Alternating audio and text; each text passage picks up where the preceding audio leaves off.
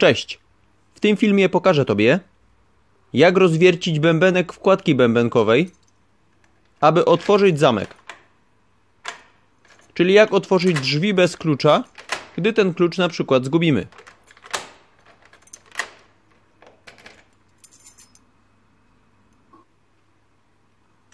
Skorzystamy z wiertła do metalu 6 mm. Mniejsze wiertło może pęknąć podczas wiercenia.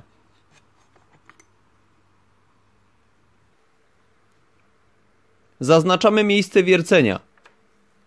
Ważne, aby dolną część bębenka rozwiercić, czyli tam, gdzie są otwory na zastawki, tak zwane piny.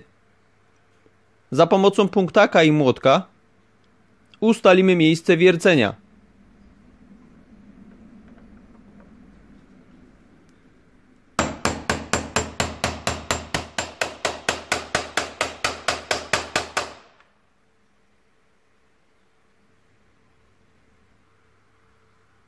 Wiertło przykładamy prostopadle do bębenka. Na początku wiercimy wolniej, a po chwili szybciej.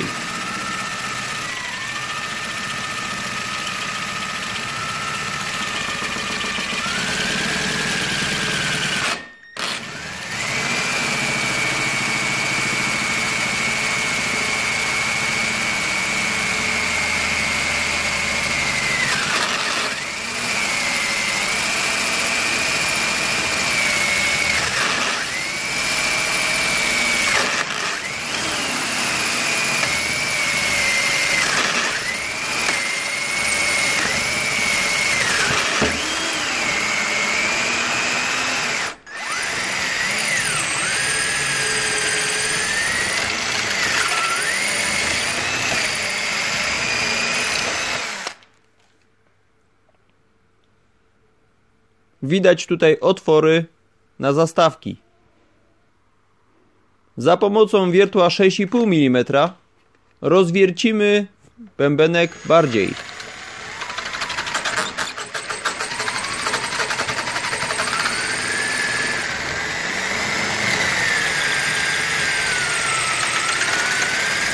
Rozwiercenie pozwoli zastawkom wyskoczenie do góry, a nam umożliwi otwarcie zamka.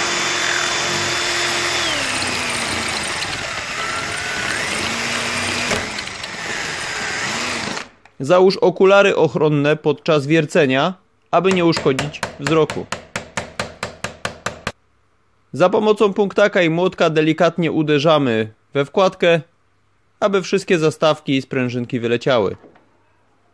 Za pomocą płaskiego urządzenia, np. wkrętaka płaskiego, możemy otworzyć wkładkę bębenkową, czyli zamek, kręcąc bębenkiem.